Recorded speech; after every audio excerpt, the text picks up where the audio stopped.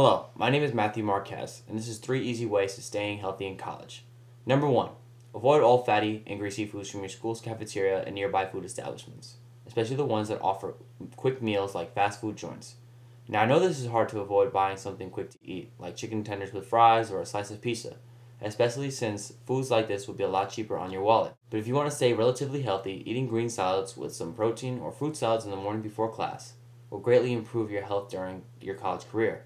It will also help you avoid those freshman 15 pounds. Number 2. If your school has a gym or a weight room, then please take the opportunity to join.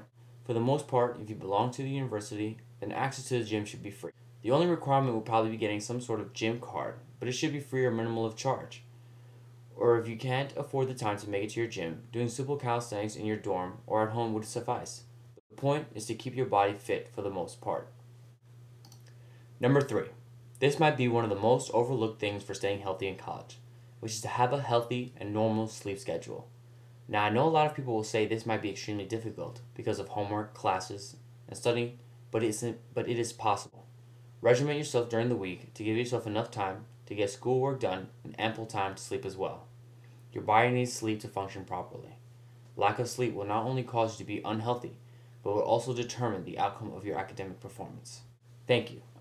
I hope you enjoyed the 3 easy ways to staying healthy in college. I'll see you next time.